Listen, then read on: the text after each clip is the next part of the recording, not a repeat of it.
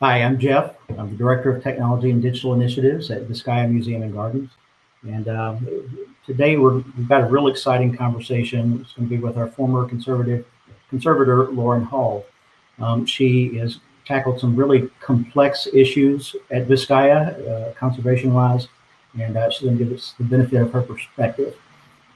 She is actually currently conservator with the U.S. State Department, the Bureau of Overseas Building Operations, the Office of Cultural Heritage.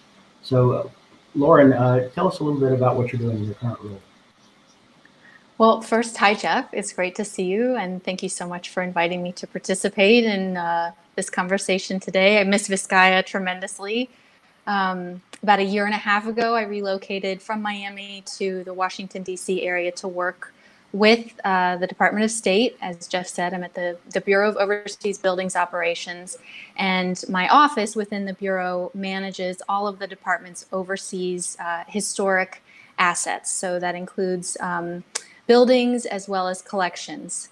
And I'm the one and only conservator. So working with a wonderful team of people to manage and manage a stewardship program for those collections. Awesome. And you are beloved here at Vizcaya. We really you did such a great job while you were here. As I said, we're going to focus on talking about the history of the Swimming Pool Grotto, which has been probably one of the most difficult projects or complex projects that you had to deal with while you were at Vizcaya. We actually do have what we're calling the pool cam, which is our digital communications manager, Alex Cerna, is broadcasting live from the Swimming Pool Grotto. So it's a view that not many people get. It's not open to the public currently, but she's actually going to be giving us a tour of the space as we talk and pointing out things as Lauren brings them up, pointing to those areas. So thank you, Alex. Lauren, let's just start with a little bit of the history of the grotto. Tell us, what was involved in the development, the planning of it, and also the construction, and then we'll go into the conservation issues too. Okay, great, thank you. And this was absolutely one of my most favorite spaces and one of my most challenging projects when I was at Vizcaya.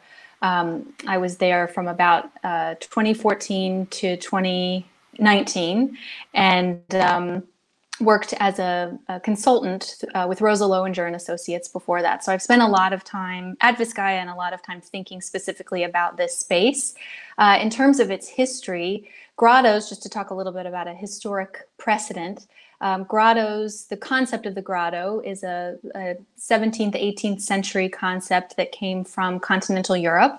Much like much of Vizcaya was informed by a European precedent, so was this space. And the grotto is highly decorative. It features an indoor-outdoor swimming pool. And the space was essentially conceived of as a part of the original design of the house, but was later embellished by this tremendous ornamental mural, ceiling mural, with high relief shell clusters and fish in this swirling watery vortex. So we'll talk a little bit about the designers in a minute, but just here's a historic image of the space. The designs for Vizcaya were completed around 1914, and the building, the house, the main house, was completed in 1916. And this space sort of evolved over that time and was completed in 1916 as well, with the ceiling being completed in early 1917, according to records in Vizcaya's archive. And it's truly an immersive space. The space is intended to sort of make the visitor feel as though they've been submerged in water between the reflection of the ceiling on the pool water below, and then the ceiling itself being a scene of sort of this underwater, as we said, this watery vortex of all of these fish and marine life and marine plants and shells and all kinds of funky little critters. So if we can go, Jeff, maybe to the picture of the two Yeah. gentleman responsible for the design of the space. I think that's next up. So the space, as much of Vizcaya was conceived of by Paul Chalfin, who was Vizcaya's artistic director. He's responsible for many of those very ornamented finishes you see all around Vizcaya. And the design of the space was quite neoclassical and symmetrical. And then he adorned the walls with those beautiful applied shells in this sort of mosaic pattern. And the grotto was replete with this beautiful marble floor and these custom designed wall sconces that cast shadows onto this very decorative floor. There were wall fountains, and so you really had all senses engaged in the space. Maybe we can take a look at the space too. And so you were hearing water, you were seeing water, you were feeling sort of the cool mist coming from the fountains as well as the breezes from the bay. This space is only about, I would say, 50 or 60 feet from Biscayne Bay. And so the space was designed in advance of the installation of the ceiling mural. And the space, as I said, was the responsibility of Chalfin, Paul Chalfin. And then Robert Winthrop Chandler was the artist commissioned to do the ceiling mural. And he was a very popular decorative artist at the early 20th century period, well connected in New York, and also kind of a wild man. He was a really dynamic character, and his reputation preceded him in many ways. And he came up with this concept of this swirling watery underwater scene. And he cast all of those relief elements that have been applied to the ceiling in his New York studio and shipped them down in crates in advance of their installation once this space had sort of come together. And so he's the artistic mind behind this incredibly decorative ceiling. So there's the beauty of the space. Obviously, it's very, very unique and interesting, but you know, though the artist did a great job in bringing the vision to life, it's been a chore. It's been required a lot of expertise to keep it preserved and conserved so that our future generations can enjoy it. Can you talk a little bit about some of the projects that you've worked on in the conservation of that space? Absolutely. The whole space presents a challenge, but the ceiling mural in particular. And Chalfin was really, most of the work that he had done had been for interior spaces. So designing something that was for a partially exterior environment was not something that he had done previously. And the materials that he chose inadvertently, I believe, ended up being quite sensitive to their environment. So to the moisture in the environment in particular. So as most folks in Miami can appreciate, the humidity in this space remains at a really high level. And that's only exacerbated by the fact that this ceiling is installed over a swimming pool. And then you also had these jets of water shooting into the air from the various fountains installed in the space. So it was, again, quite high humidity.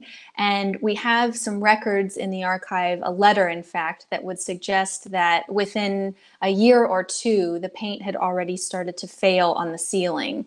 And a series of analyses that we conducted back in 2014 and all the way up through current, most recently in January, was the follow-up investigation.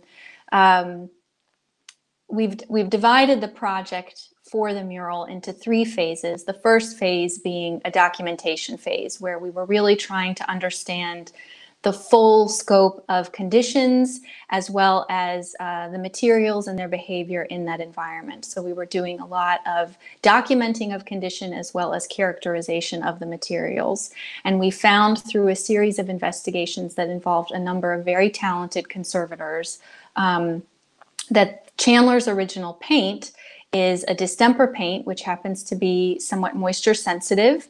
And he also used a gypsum plaster, again, which exhibits some moisture sensitivity. So real challenges in terms of keeping that paint well adhered to the surface. And through a series of cross-sectional analyses, which involves taking tiny, tiny samples of the paint and embedding them in a little cube of resin and sectioning that resin and polishing it up so that you can see the layers of paint on their substrate under a microscope, revealed that he had used aluminum leaf on a lot of the fish. So you had this reflective quality to a number of the fish on the ceiling. And we also learned that the palette was quite different than what's exhibited now. So Chandler had used some really deep blues and greens, some really acid colored yellows, some ochres, a lot of coral and ultramarine blue. And unfortunately, a lot of those colors have been lost due to a series of overpaint campaigns that have made the ceiling look more pastel and muted in terms of its palette. But as you might imagine, in addition to all the plaster and paint that's been applied to the ceiling, Chandler also applied shells. So there are shell appliques on the pendant, those triangular panels. Alex can show us a little bit there. You can see around the perimeter of this triangular panel, and then sort of to complement what was happening on the walls of the space. So the other surfaces within the space are also challenged by the environment, as you might imagine, but not to the same degree as the ceiling mural. So that has been the focus of some pretty dedicated study over the past several years, which has been tremendously productive and tremendously enlightening in terms of how the ceiling was, one, constructed, and how its condition has essentially devolved, considering this space. So, Lauren, tell us a little bit about some of those partnerships. University of Pennsylvania has been a great partner in our conservation efforts.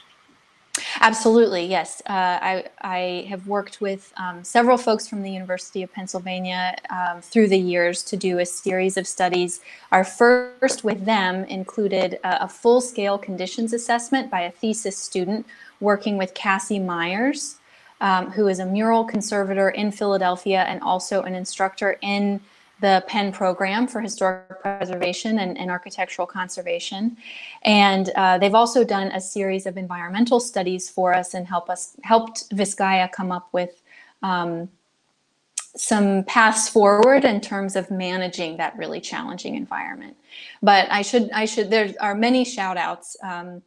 We worked initially with Susan Buck for a lot of the paint analysis, and she came to Vizcaya twice to do a secondary follow-up analysis in January of 2018, I believe it was. Chris Mills did some initial investigations which involved removal of some of that overpaint, which is really tenacious and oil-based, whereas the original finishes are proteinaceous and water-based. And so he was really instrumental in revealing some of that underlying work of the artists. We worked with an advisory team at the very outset of the project, which involved Frank Matero, who is the chair of the Historic Preservation Program at Penn, as well as Mark Rabinowitz and Lauren Dropola. And then moving forward, we have worked with E2 Chem. They've done a structural investigation of what's happening above the ceiling. And some of that structure was actually treated in 2015 and stabilized. And then most recently, we've been working with Emily McDonald-Korth, which you can see here on the left. She's stabilizing some of that surface paint. And Cassie Myers has been back on a number of occasions to establish treatment protocols for, now that we have a really good handle on what's happening with the materiality of the paint, what are we going to do in terms of stabilizing the ceiling and then essentially restoring it aesthetically, visually? How do you make it more legible? How do you conserve it? So she and Emily have established some treatment protocols that have been implemented in a testing phase over the past, I would say, probably 9 months.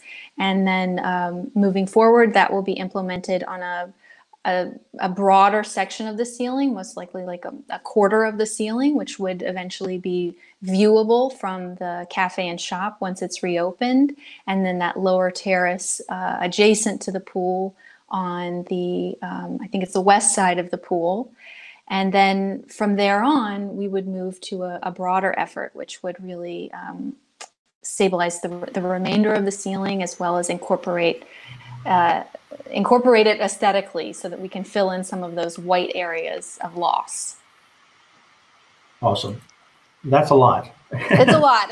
Yeah, it's a mouthful. Sorry about that. No, that's great. Well, and there's another part of the story. In 2017, you and I kind of partnered to do laser scanning of the space, 3D documentation. So laser scanning and photogrammetry to help, to help get a picture of what the space looks like right now and to inform future conservation efforts. You want to talk a little bit about the importance of that? Absolutely. So the University of Florida has been a tremendous partner for Vizcaya. They've documented several spaces that are currently inaccessible to the public, or at least in part. And that's been a really high priority from a conservation perspective, because documentation not only establishes current condition, but it also gives you sort of a baseline from which you can measure future degradation. And so that was my priority in terms of working with them in the grotto space.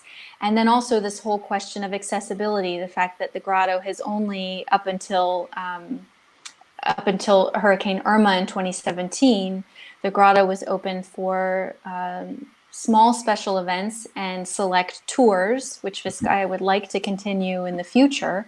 But for the most part, it is largely inaccessible to the broader audience that comes to visit Vizcaya. So Jeff, maybe you can talk a little bit about how they're able to access the space virtually. Right. So yeah, as we said, this project took place in 2017. It was initially laser scanning, 3D documentation, photogrammetry has been established as a viable tool for preservation for at least the last decade. And the technology has come a long way. Something that had not been done that much was actually taking these preservation point clouds, which are not truly like 3D models in the sense that the public thinks about, and making those accessible to the public so that they can manipulate them, they can experience it like they're actually at that site. And we did this with both our barge and also the swimming pool grotto. Basically just mapping the surface of the space with lasers, which it can record to the detail of a micron. So we wanted to do it for preservation. We knew that we were overdue for a major hurricane. It's been a decade since we've seen one, and we wanted to document our most vulnerable spaces. But an opportunity came up from the Knight Foundation to actually do projects, digital projects, for public accessibility. And what we endeavored to do was to create 3D models that the public could access. So be able to go into the grotto and experience it virtually. And we were able to do that. We've got it available as a large screen kiosk in the museum, but we've also got a website that's dedicated to that, where you can experience those models, a little lower resolution, but it's called virtualvizcaya.org. So here's a screenshot of it. You can get into the space. You can learn more about 3D documentation. You can actually, click on the swimming pool grotto experience. It will take you into an immersive experience in which you are actually in the swimming pool grotto. You can get close up with some of the artistic detail there and play around with it. We've also got bits of text interpretation to go along with it, so you know what you're looking at. It's a project that's been very successful, and as Lauren said, we're continuing to do 3D documentation on the estate. We've documented the Vizcaya Village, we've documented the garden mound, and we intend to do the main house at some point. So eventually we can create models based on everything that we've done, that we've documented with 3D documentation. At the same time, we're preserving the space and informing our conservation practice too.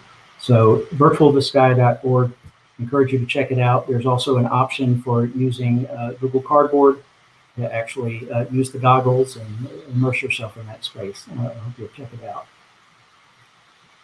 One thing that's so exciting about those scans is the level of detail they're able to capture. So once you enter the site, you're really able to zoom in and see just the level of detail and the level of ornamentation that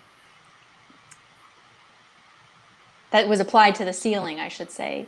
And the other helpful thing about laser scanning was that we were able to we'll be able to reproduce elements that have been lost, three-dimensional elements that have been lost using that data, since some of that applied decoration repeats. Indeed. So, whereas this has been a challenging space for it, it's provided us real opportunity to connect with the public through our conservation efforts. And that way, we're very grateful for those challenges. We can share them with you. So for the next part of our conversation, we're going to do a little bit of Q&A. We've gotten some questions on social media from folks that have specific questions about the Swimming Pool Grotto. Feel free, if you're on Facebook Live or on YouTube, to share your questions and we'll try to get to them. So one of the first ones we had was, how deep is the pool? And the answer, it's 3 feet on the shallow end, it's 8 feet on the deep end. But, that's from Travel Teaser on Instagram. Second question, what's behind the door?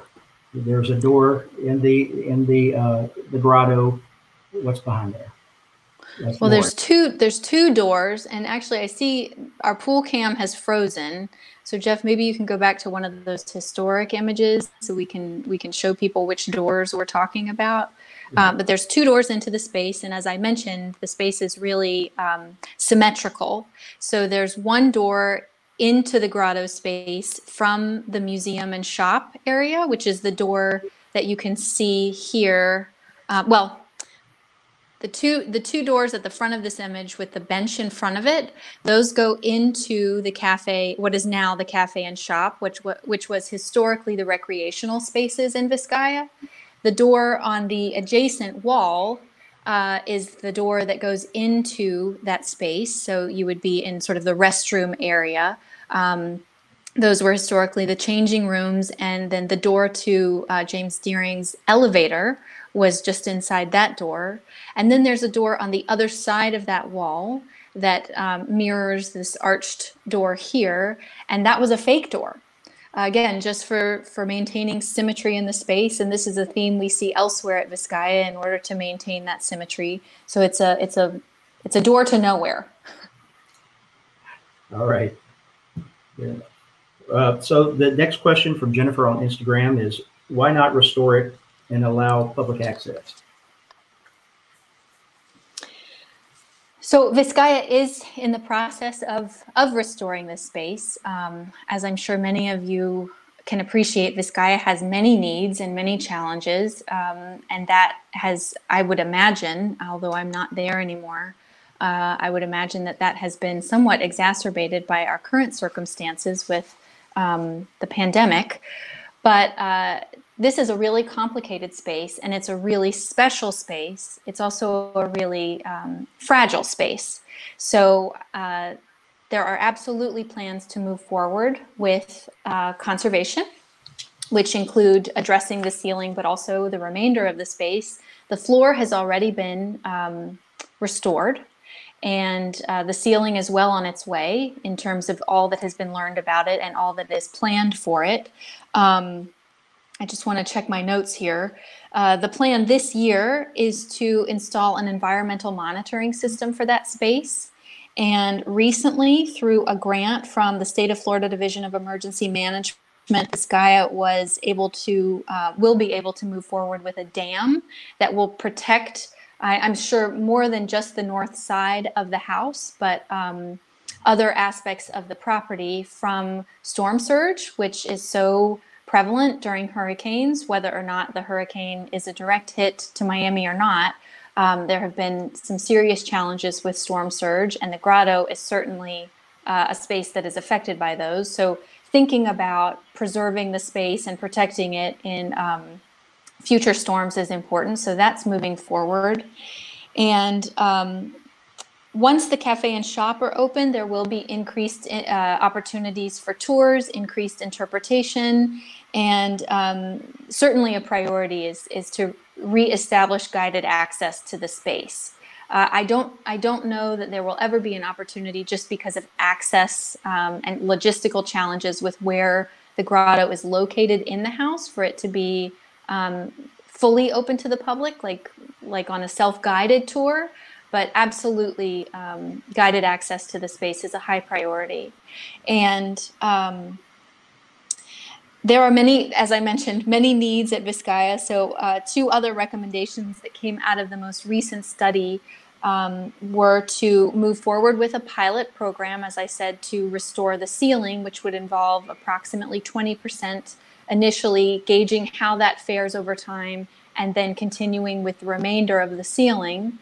But that's an investment, and so Vizcaya is actively seeking ways to fund that work, as well as cathodic protection of the structural steel elements above that ceiling, which I mentioned earlier.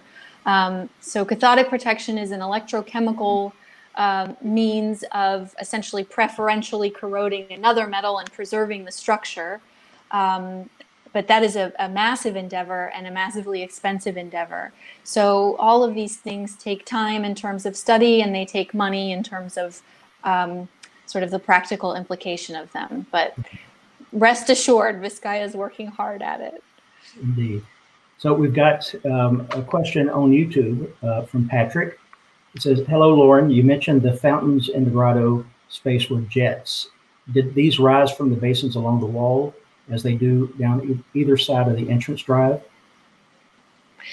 Actually, that's an excellent question. So there are two fountains on the east wall of the grotto. I don't know that we have a picture of that, and I'm not sure our pool cam is still live, but these were not jets that maybe that was a little bit of an exaggeration, but the spouts did project water up into those little bubbling. Oh, here we go. You can see it there on the left, on the image on the left.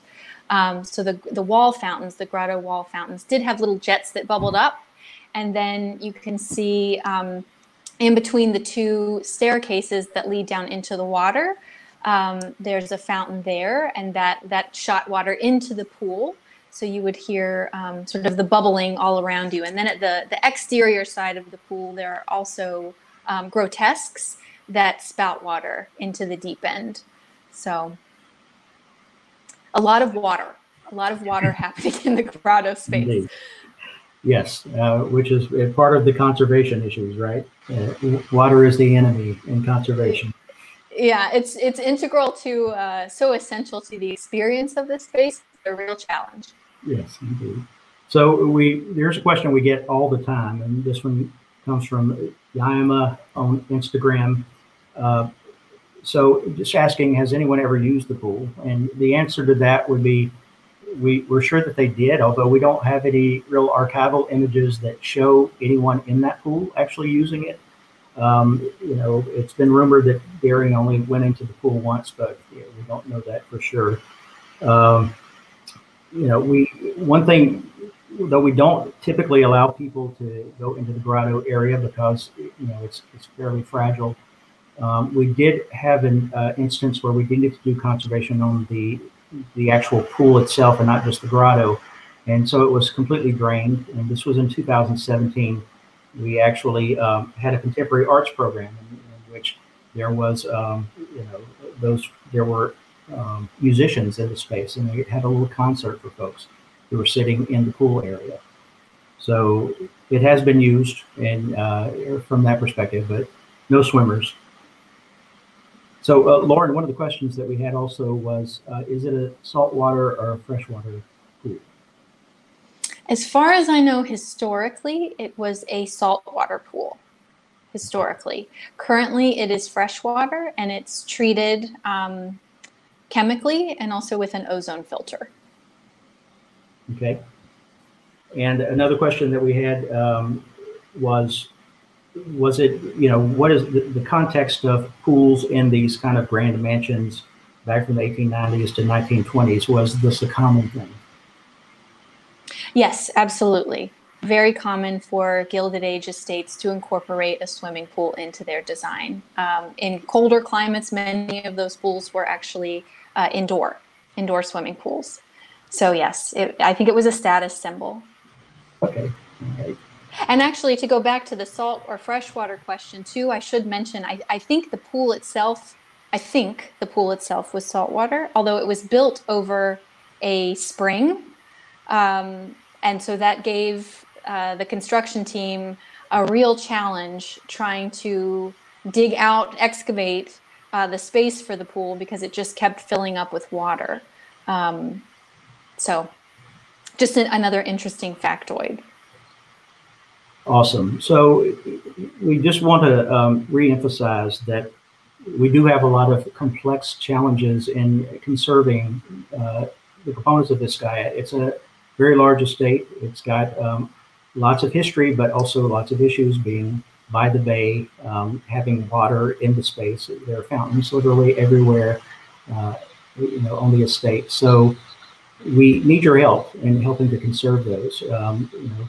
We can't do it all alone. We actually need support for these various projects. As Lauren mentioned, with the grotto itself, it's very complex long-term strategy in terms of conserving these things. So I just want to play for a moment a message from one of our board members, Adam Wollman, about this.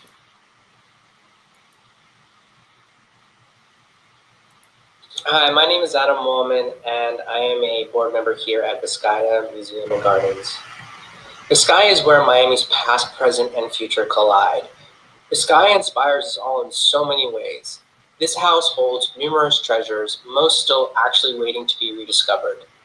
Our city is growing, our sea level is actually growing, our pollution, unfortunately, is growing, and so thus our challenges to preserve this museum and gardens is growing. Vizcaya needs your support. And as Vizcaya expands its historical, horticultural, agricultural, and climate change educational programming, our goal is to harvest the inspiration of our city's future leaders and to nourish our community with the possible.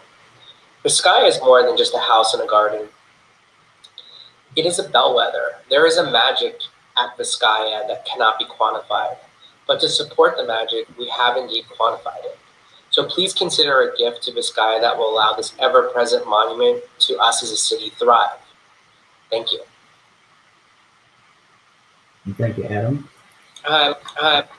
So we do have a website, a webpage that would, if you're interested in donating, you can go to this page and find out the various ways to donate to Vizcaya. It's projects, and also we wanted to let everyone know that we're open again.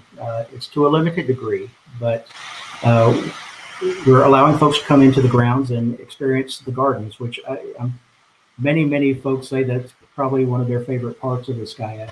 The formal gardens, which are great. They're a very restorative experience, and we've got nice weather lately. So if you want to experience the gardens, we've got acres and acres of gardens that you can come and visit. Right now, we've got a discounted price of $12 for adults, so you can purchase those online. All right, the gardens will be open from Monday through Thursday, or Thursday through Monday, 9:30 a.m. to 4:30 p.m. And we've got actually extended hours on this Friday, May 22nd, from 9:30 to 7:30 p.m. The main house is going to be closed for the time being. We're evaluating when it's going to be the appropriate time to reopen the main house, but we'll stay in contact with you. In the meantime, stay connected with Vizcaya. Come experience the gardens, and perhaps if you've been to Vizcaya before, you focused on the main house. This is an opportunity for you to see a different part of Vizcaya, and actually have a very restful experience as well. Get some sunshine, be able to walk around, and I know that's one thing that we've all missed. So if you want to visit, go to vizcaya.org/welcome, and you can buy tickets there. We appreciate you being with us. Lauren, as always, it was a pleasure to see you again. You know, one of my favorite people, one of my favorite Vizcaya folks, and also just a heck of a conservator. Again, we really miss you here, and look forward to seeing you again. Maybe we'll do another one of these live streams where we go a little bit geekier on the topic of conservation at Vizcaya. Thank you, Jeff. I miss you guys so much. Vizcaya is absolutely, hands down, one of the most special places on planet Earth. Absolutely. And I miss it tremendously. So I really appreciate the chance to participate. Thank you, everyone, for joining us.